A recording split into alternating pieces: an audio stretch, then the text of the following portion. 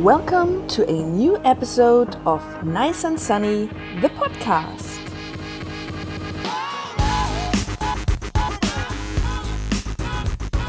Welcome everybody. You have heard in the last sort of episode where I say how many nights I'm having a certain place as my home. I told you already that I am in Cambodia at the moment, in the capital of Phnom Penh. And I have to be careful with the p because I don't have a p safety thing. So sorry about that. So the reason I'm here is not just, to take off a new country off my list, but also because there is a poker event here. The WPT Cambodia, the first ever, is being held here. And I'm doing some work for one of my clients. So something is happening here, and again, if you have listened to the last episode that I recorded, I once again have some health problems. In this case, I had an allergic reaction to a combination of sunscreen and mosquito spray, which caused a very unpleasant rash on my arms and legs. So basically, where I put that stuff to protect myself from the sun and from mosquitoes.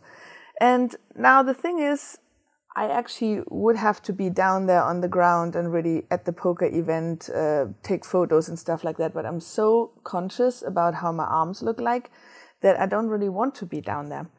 And my client just said, it's not that bad, don't worry, nobody cares. But what he doesn't realize is as a woman alone already, you cannot go anywhere without being judged. And I know a lot of the people listening to this are probably going to be male and think, oh God, it's nonsense, but it's not. It's actually really not. Because judging, in general, is a natural thing. I'm going to get into that a little later. But it's just simply something that happens. And if you don't want to be judged, then you shouldn't put yourself in positions like that. So it is difficult because obviously I want to take part in life and be out there. But then again, having a rash on your arms is something that is not very pleasant, and people don't know necessarily that it's just an allergic reaction. So nobody knows, is this now something that is maybe contagious? Maybe I'm having some weird epidemic carrying around me or something.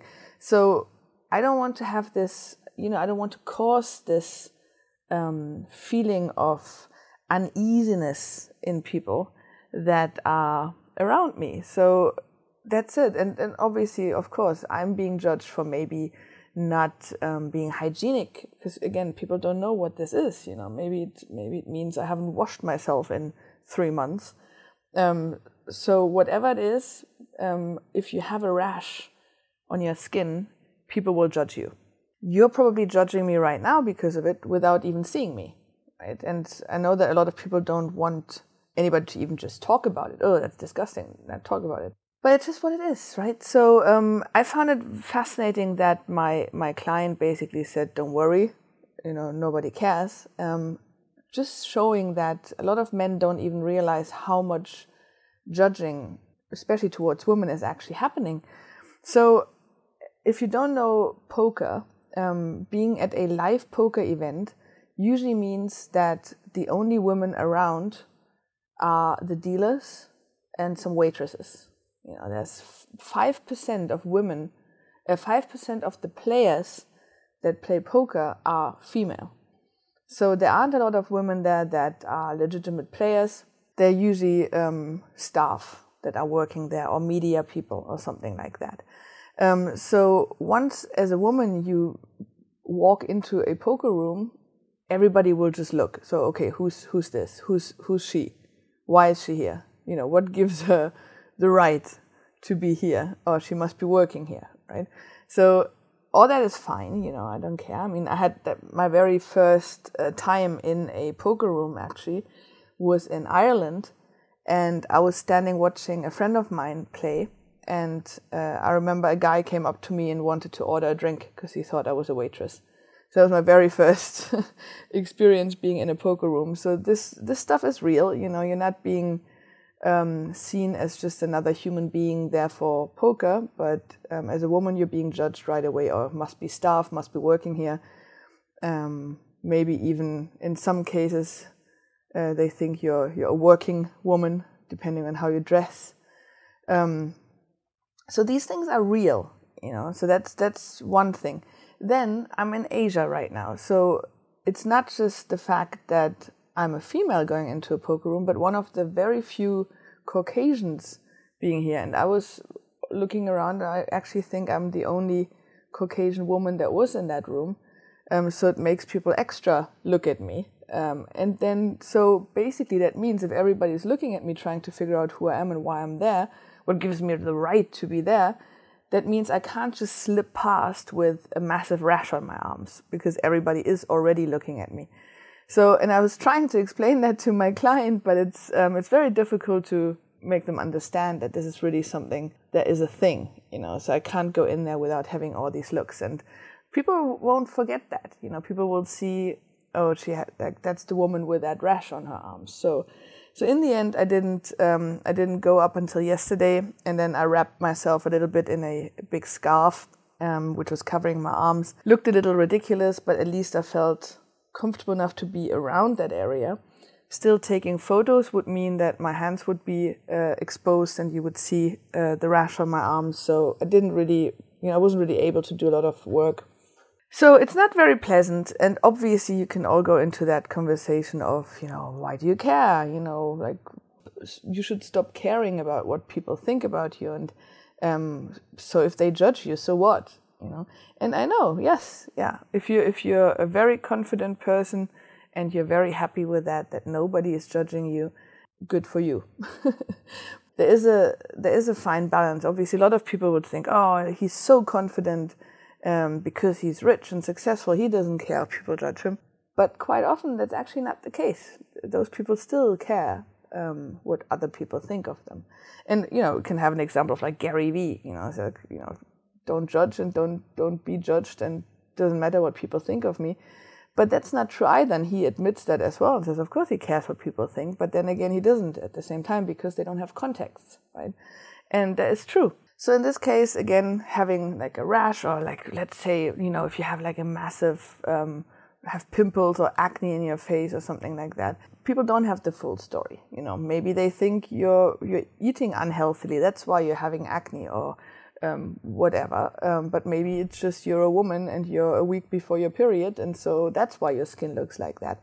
So it is, it is always a fine balance of, do I care what that person thinks because they don't actually know the whole story, or do I just like hide myself? So yeah, this is the topic for today, because I find it fascinating how judging is just always there. It's just part of our lives, right? We can't switch it off. It's happening. It's natural, and there's reasons, right? There's reasons why it's natural, because we do have to, as humans, be very fast in finding out if somebody who's around us is a threat, maybe, or if it's a sociable person, if it's a person we should respect, or who has a higher status that we could then maybe advance ourselves in society, and so on and so forth. There's all these kind of nuances that we do in split seconds, that we judge other people in knowing, do I want to be around this person or not? It's completely normal, it's completely natural, it's absolutely something that human beings need to live their lives. It's just a very normal thing. The funny thing is, because we're talking about poker, is in a poker environment, you actually completely require this kind of judging. Because if you sit at the poker table, you look around, and all you do is actually categorizing and judging the people around you that are playing against you. Because in poker, as we all know, it's a skill game. You have somebody opposite of you, you play against them, and you have to play better than them. So in order to play better than the person opposite of you, you have to make judgments on who they are, where they're from, how do they move, how do they speak, how do they actually bet, how do they hold their cards, how do they hold their chips. All this kind of stuff goes into a bank of knowledge that you require to make an educated decision on how to play against this person. And this is very similar to real life. Once again, you see all these things, you take all these different aspects. How is that person behaving? How are they coming towards me? Do they look clean? Do they look healthy? Are they shying away from eye contact? This stuff just all goes into your information bank to then make decisions on, do I want to be around this human being, right? And obviously with a lot of these things, if a lot of people don't travel a lot, for example, they might be judging anybody who looks different from them in a different way than if you travel a lot and you constantly have people around you that look different from you, where usually you are the one that looks different from everybody else, you know.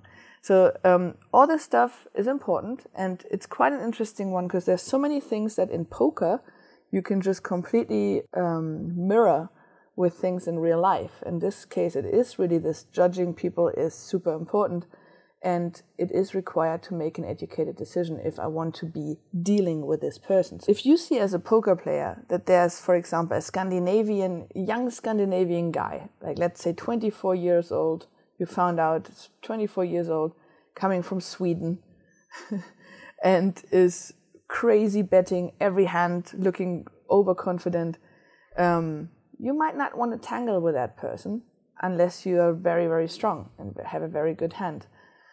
So stuff like that is maybe comparable to in real life if you're at a bar and there's a big, bulky, muscular, drunk guy trying to like ruffle your feathers and provoke you, you might just not want to get engaged and step away because there's not a lot of judging needed because you see all these things. That person is drunk, that person is very strong.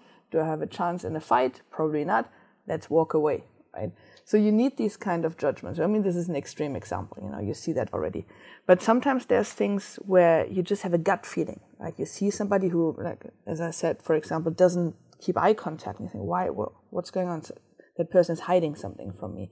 So you might step away in exactly the same way as from the drunk, strong guy, because you just have a gut feeling that something isn't right. So this judging is constantly happening. It's constantly there. It's very natural. It's very necessary for humans to interact with the vast amount of like 7 billion other humans around us. There is one thing I wanted to try out with you guys. Here's actually an exercise in judging people by doing people watching. So it's something I have not tried yet myself, but I want to do it, and I will try and do it when I go back downstairs and be around all the poker players and just see how I fall into that trap of judging people. I already found myself, yesterday I found myself watching some of them and judging them right away. Or I saw that old Caucasian guy with a very, very young Asian girl, and you judge.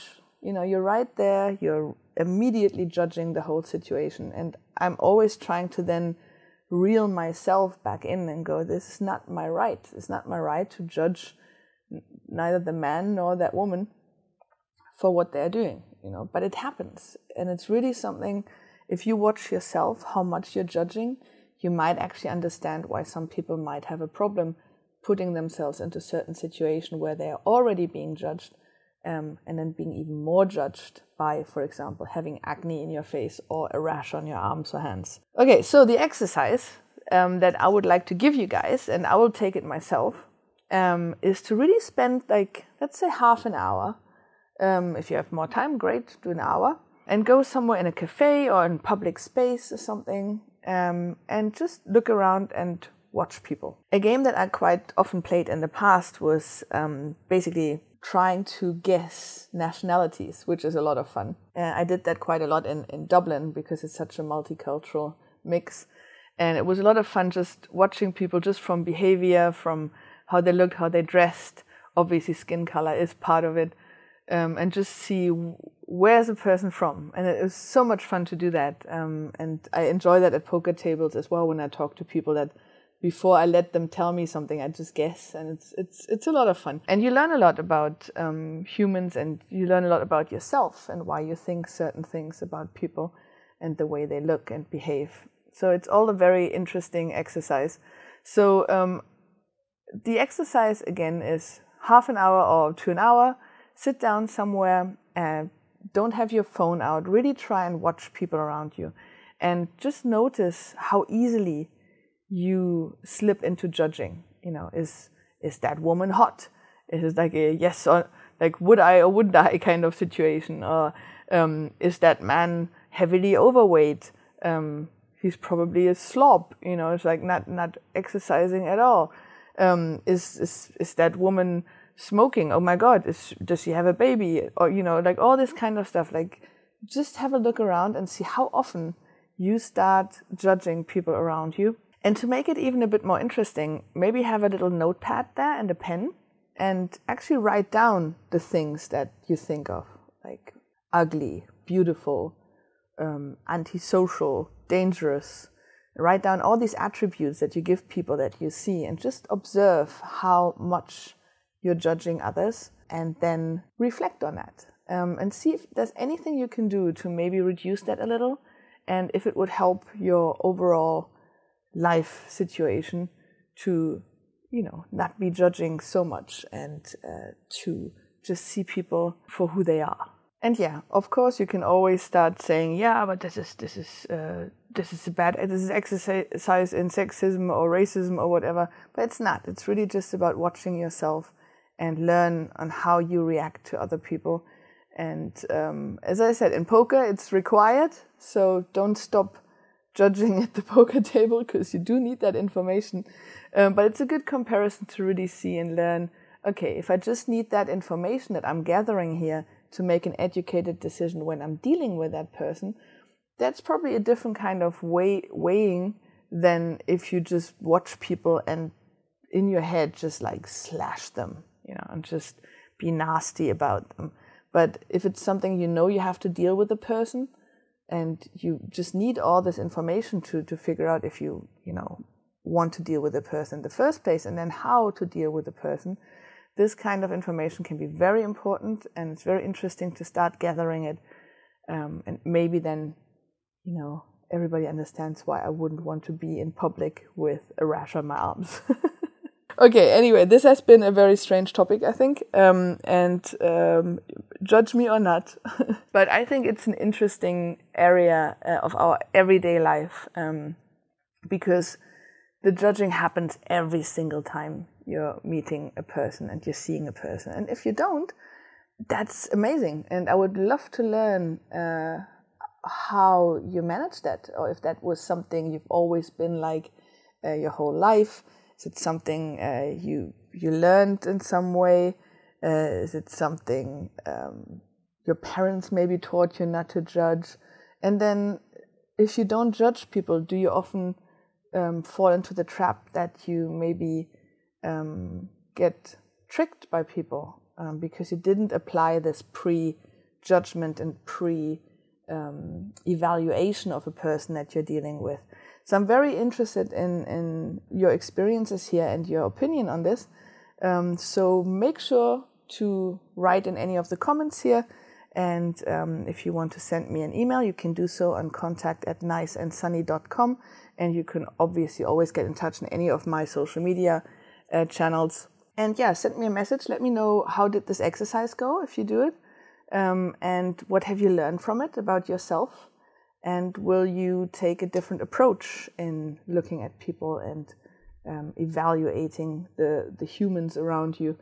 I'd be very interested in finding out, and I'll try and do this exercise myself and let you know in the future how it went.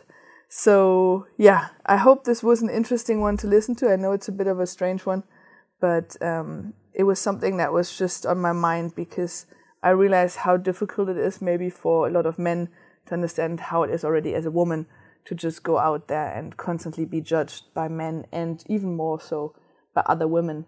So it's a big thing, it's a big deal, and obviously it would be nice if we just wouldn't care, but then if we completely stop caring, we probably are not very sociable in the end. So it is a fine line, it's a fine balance, and I think it's an interesting topic to look at and deal with and concern yourself with, at least for a little bit, and then go back to your normal ways.